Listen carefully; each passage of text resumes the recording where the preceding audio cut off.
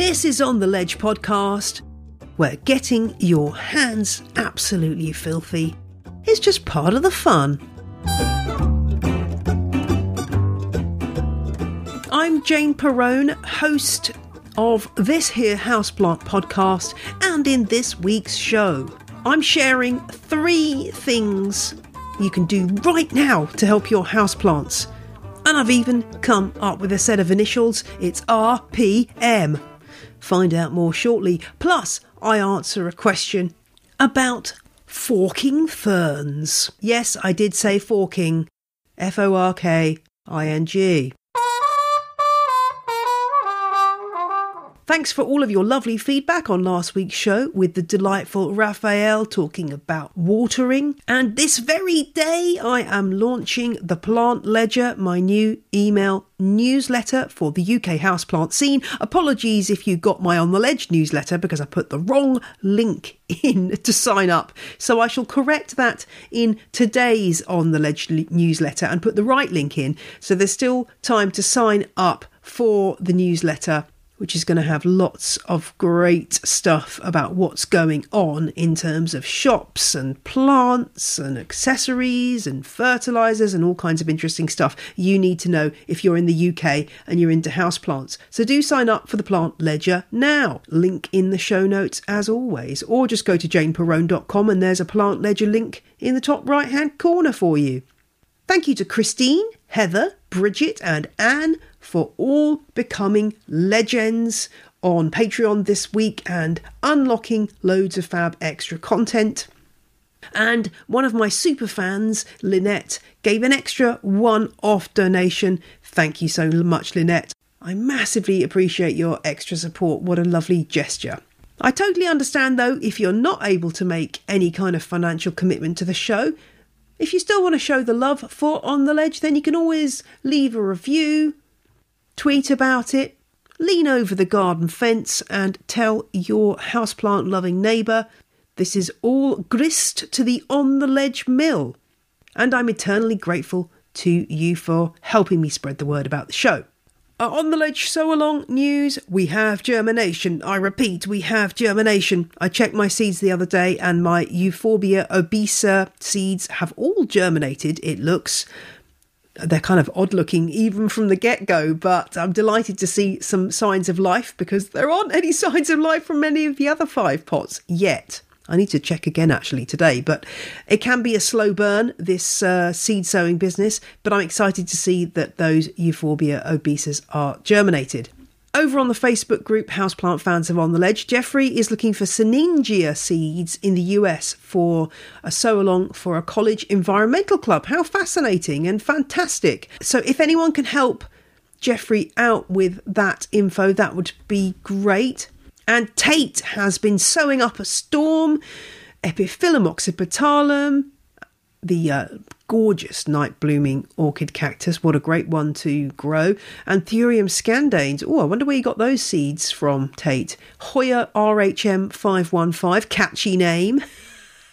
And Dioscorea elephantipes, a lovely plant. Wow, you've been doing really well, Tate. Well done for that. Colette's got a lot of chili plants which have come out of the heated propagator and been pricked out. And Tracy is sowing Asiatic lily seeds as it's autumn in Tracy's part of the world. Yes, I do need to bear that in mind, don't I, that lots of you are not in the Northern Hemisphere. And it looks like she's got some germination going on there and is using, I love this, Tracy has lined the seedling pots with her poodle's wool.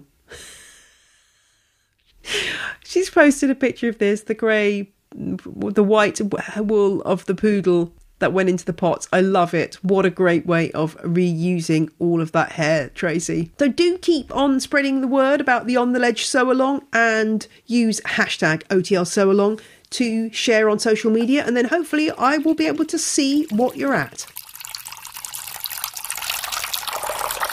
So, onwards and upwards, let's talk about 3 things you can do right now for your plants. Now, if you're anything like me, you love to set aside a whole day to waft around doing planty things and having a lovely time repotting your plants.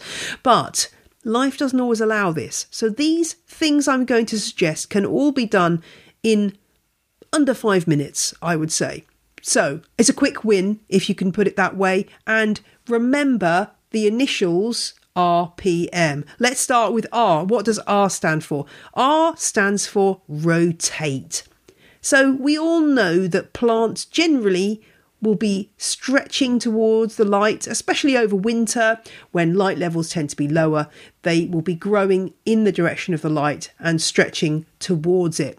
That can put them on a little bit of an asymmetrical path. Now, don't get me wrong, some plants actually look better this way. Certainly my Monstera deliciosa isn't really turnable. It has a particular way that it wants to go, and there's not much point in turning it. Plus, you can do yourself an injury trying to turn such a heavy pot. But for most other plants, they will benefit from a turn every now and again. Now, I am not a scientific person, so I'm not going to tell you to turn them 90 degrees, 180 degrees or 270 degrees. I'm going to just say, give them a little bit of a twist. And that will do very nicely. If you can remember to do that every few weeks, it will really help your plant to grow evenly and have a nice shape that really complements the plant. While you're at it, if you've got a couple of extra seconds, get under that pot with a cork mat, a trivet, an old piece of tile, an old piece of slate, whatever you can find to just add an extra cushion under the plant that will also protect whatever piece of furniture that plant is on. I like the cork mats the best because they do absorb any water and they are soft, and you can also just recycle them once they get a bit old or if they get damaged. So stick a little bit of a coaster under your plant as well if you get the chance. While you're rotating, you may notice that there's some P to be done. What does P stand for? P stands for prune. If you're an outdoor gardener, you probably know the principles of pruning already, and these apply to houseplants often just as well as they do outdoor plants. So when we're thinking about pruning, the first thing we think about is the 4 X's. I know I'm using a lot of little initials today, but hopefully this will help you to remember. So the 4 X's are anything that is dead. So that's the first X. It's dead. I mean, an X leaf, if you know what I mean. So any leaves that are dead need to be removed. Sometimes it's just a question of pulling them away. Sometimes you might need to use a sharp pair of scissors, depending on the kind of plant. And being a bit of a messy person, I just like to chuck them on the floor and then hoover up later because you're going to make a mess. That's just the way it is. So that's the first X. The second X is damaged. So if you've got a plant that's got lots of leaves and you've got a few that are damaged, oftentimes you can cut your losses and literally cut off those damaged leaves. If you leave damaged leaves on, sometimes a damaged leaf that's been ripped or eaten by your cat or your toddler, that can be a vector via which problems can enter your plant. So removing a damaged leaf is often helpful. And at this time of year, for those in the Northern Hemisphere, moving into spring, lots of growth should be coming. And so removing the odd damaged leaf shouldn't cause the plant any problems whatsoever. Reasons to leave a damaged leaf as it is. It's not going to repair itself is the first thing to say. A damaged leaf, unlike human skin, will just stay damaged. But sometimes there are plants that removing a leaf is just going to ruin the overall look of the plant. Certain succulents just won't look good if you take away a vital bit of the architecture of the plant. So, for example, the old classic Monstera deliciosa. If you have a leaf that's damaged, if you take away the whole leaf, you might be left with a bare bit of stem which won't necessarily look that great. What you can do with those really big Monstera leaves, if you want to, is just get a pair of scissors. If you've got browned areas, say on a variegated leaf, you can get a pair of scissors and just cut off that brown segment, making sure that you cut within the dead brown segment and not the alive green/cream bit, because that way you will cause more damage. So just cut the brown bit off, staying within the brown section. but just leaving a very small margin of brown, and it will reduce the visibility of the brownness, but it will mean that the leaf is still in position and photosynthesizing as before. So that's number 2. We've got dead and damaged, the first 2 X's. X number 3 is diseased.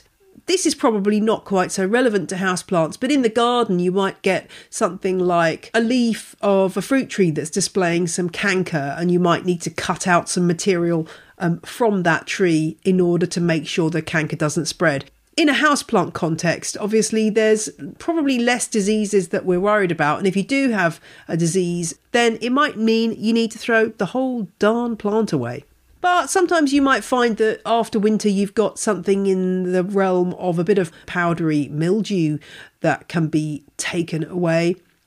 If you are dealing with any plants and cutting pieces off them, make sure your hygiene levels are good. So if you're using snips or scissors, make sure you wash them with hot soapy water in between each plant, so there's no risk of cross-infecting between the 2 plants. Or you can do what I do and just run them through the gas flame on your gas hob for a few seconds.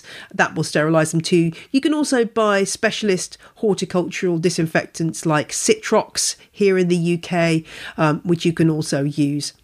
So any leaves that you think might have mildew or another fungal condition can be chopped away, and indeed if you've got whole stems affected you might be able to cut right back to the base. So final X of the 4 X's is crossing. So again, you're imagining an X, it's 2 crossing stems, quite literally. Now again, in houseplants, this isn't something you'd apply across the board. So of course, if you've got a trailing plant like a pothos or a string of hearts, Ceropegia woodii, you're probably going to have some crossing stems, and that's absolutely fine.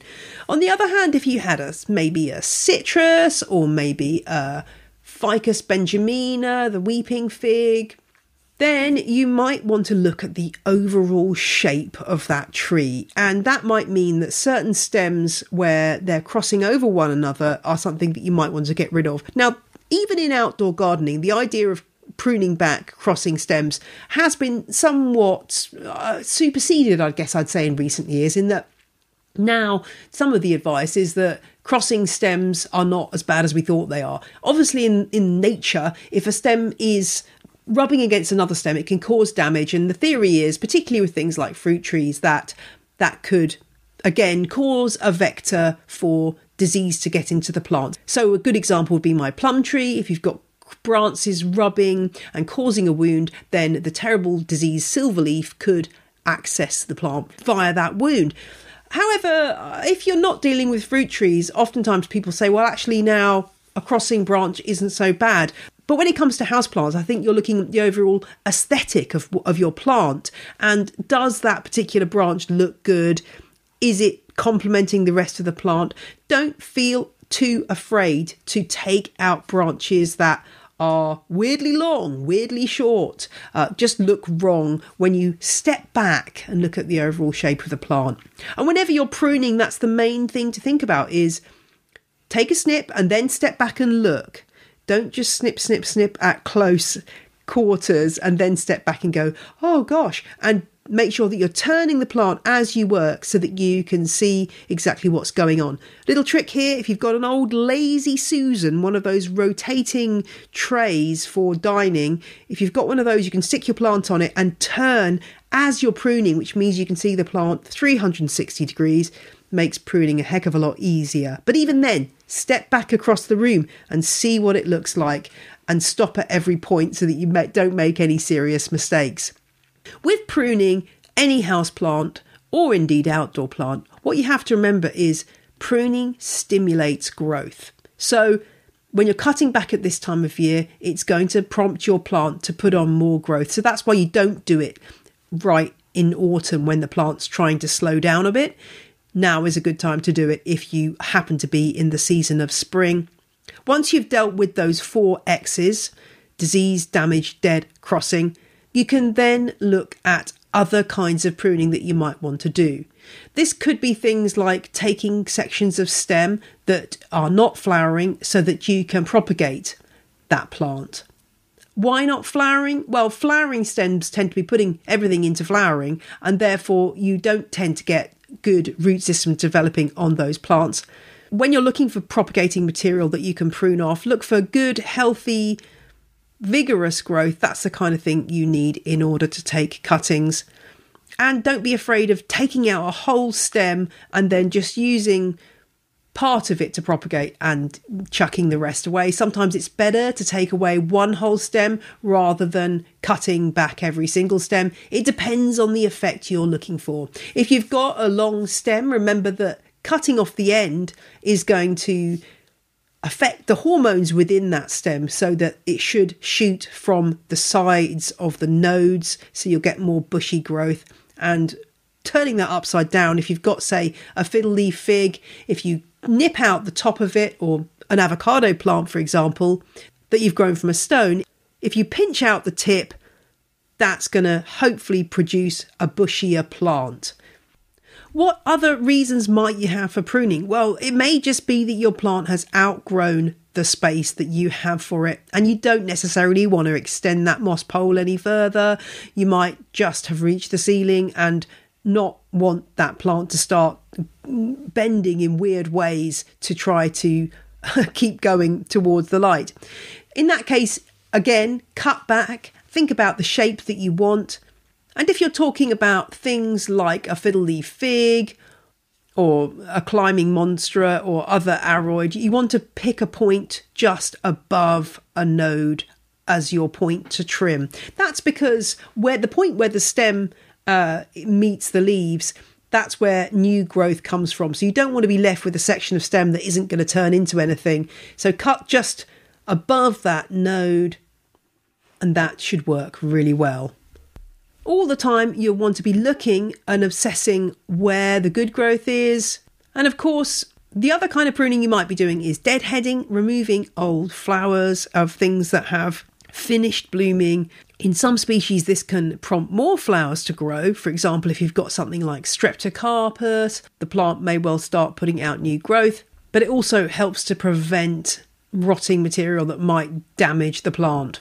And indeed, when it comes to something like an orchid, that might be very much the only pruning you're doing because there just isn't any other pruning to be done. Maybe you'll be cutting back a few roots that have died back, but other than that, you might just be cutting back that dead brown flowering stem. If it's gone brown all the way to the bottom, just cut it right back to the base. If it's still green and you want to give it a try, you can cut to just above one of those scaly bits on the flower stem, just above that. And the plant may sprout a new flower stem from that point. It's a quicker way of getting it to flower, but you might not get as much flower as if you wait a bit longer and cut right back to the base. There are some plants, of course, that really should not be got anywhere near with a pair of snips. Most palms, you're not going to need to prune them at all. And of course, cacti and succulents, it really depends on what type you're talking about. But if you're talking about a globular or a columnar cactus, if you do a chop, then it will regrow, but it's more of a dramatic kind of effect. I'm thinking of something like Euphorbia trigona, the African milkbush. You can take sections of that away, but if you cut into one of those columnar shapes, it will regrow, but it might not grow quite as attractively as it did before. So do think carefully before pruning and check on the individual plant that you've got. And let's finally move on to the M in RPM, and that stands for mulching. Now, again, it's something we do in the garden an awful lot, but there are good reasons to think about mulching your houseplant pots at this time of year. If you've got really big plants that are not something you're going to be able to repot, the best thing to do is to just lift up the pot and try to cut off any roots that are coming out the bottom and then scrape away at the surface of that pot, removing the old potting mix as carefully as you can without damaging any roots, and then top dress with fresh compost. That will give them a bit of a boost without you having to repot.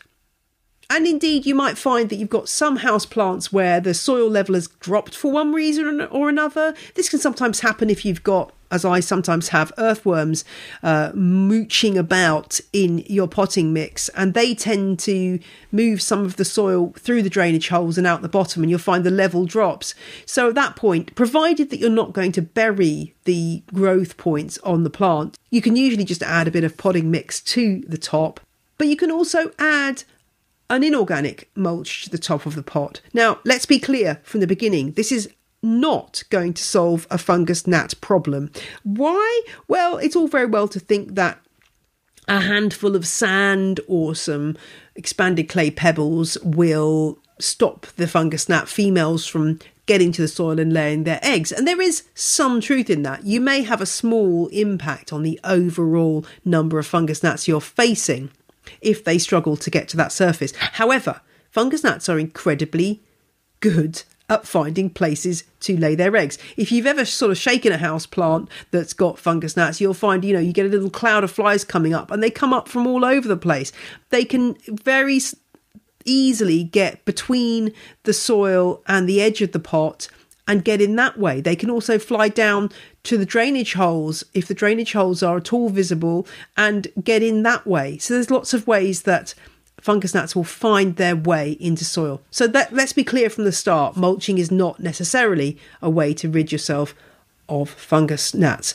What the heck are you doing it for, Jane? Well, the reason why I mulch is twofold. One, it tends to look more attractive.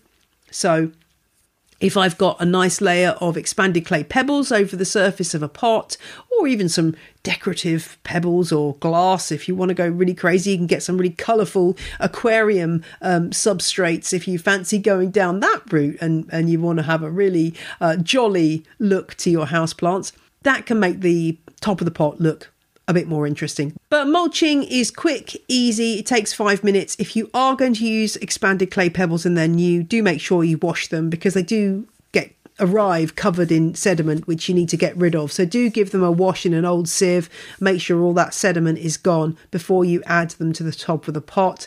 And depending on the size of the pot will affect the depth of the mulch you use. It just means that you've got a nice surface to your pot, and if you are watering from above, it will help the water not to splash around and create that really annoying hole that you sometimes get when you've got a freshly repotted plant and you've been a bit overzealous with your watering and the pressure of the water has forced a hole in the compost. The mulch helps to stop that happening, so it's a really, really handy thing to do. It can also help with plants that dry out very quickly, just helping to seal in a bit more moisture. It won't make a massive difference, but it will help a little bit, and provided that you're using some kind of probe or your finger to make sure how moist the soil is before watering, the mulch shouldn't affect that. The other downside of mulches are that if you're moving pots around, that mulch is not going to have any roots holding it together as the potting mix does. So if you're moving plants about, it does tend to fall out, which is a bit annoying, but that's why I tend to go for larger mulches like the expanded clay pebbles, because it's easy enough to pick up a couple of stray pebbles. With sand or small grit, it's a bit more of a pain. Depends how you're growing your plants and where you're growing them. So that is RPM. 3 things you can do right now for your plants. And maybe you've been doing them while you've been listening to the podcast, in which case, giant tick for you.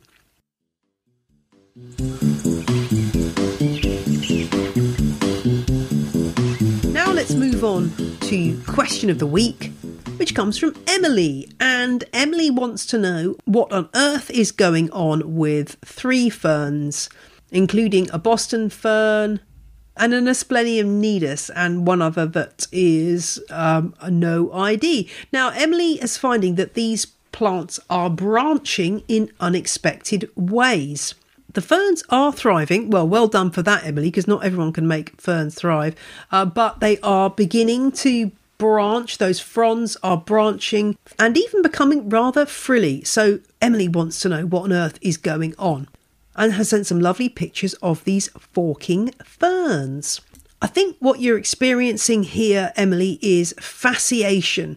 And it's something that's very, very common in ferns. So fasciation is really any distortion of the growth pattern of plants. So you might see it in flowers, you might see it in stems, you might see it in leaves. What's happening is that the growth point on the plant, the apical meristem we call it, has somehow been affected at some point so that you get this flattened growth rather than the normal growth you'd expect to see. And it can be caused by any number of factors, damage, viruses, bacteria, and just a random mutation of the genes. It does seem to be particularly common in ferns, and if you've got any cactus or fern that's described as a cristate form, then that means that fasciation is something that people want to happen. It's being promoted and indeed specifically marketed for those qualities. And this is the case for these ferns. Oftentimes you do get ferns that branch or have little frilly edges and just make the plant that bit more interesting. And if you get into the world of ferns, you'll realise there are just huge numbers of different fern cultivars that have arisen as a result of fasciation. It does look particularly handsome, I think, in ferns. Oftentimes I think when flowers are fasciated, it can get a little bit too weird for my liking, but I do like a fasciated fern. And indeed, breeders have artificially brought on fasciation in order to create particular effects with plants. They can use things like radiation, light exposure, and applying chemicals to get these same fasciation effects artificially. So I wouldn't worry about it, Emily. It's something you can enjoy. I wouldn't recommend taking off those leaves because I suspect the plant will just do what it wants anyway. I do hope that helps, Emily. And if you've got a question for On The Ledge, do drop me a line on theledgepodcast@gmail.com.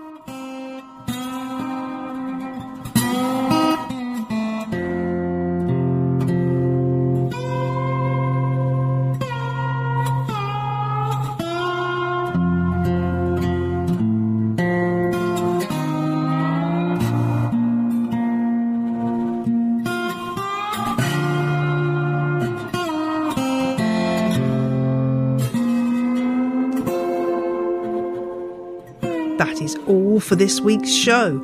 I shall be back next Friday for more planty pronouncements. Until then, make 5 minutes in your day for a bit of RPM, why don't you?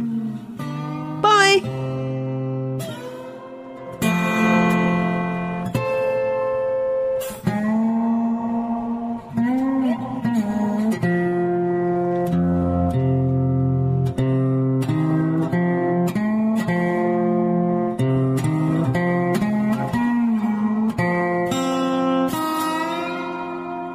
The music you heard in this episode was Roll Jordan Roll by the Joy Drops, The Road We Used to Travel When We Were Young by Komiku, and Plantation by Jason Shaw. All tracks are licensed under Creative Commons. Visit the show notes for details.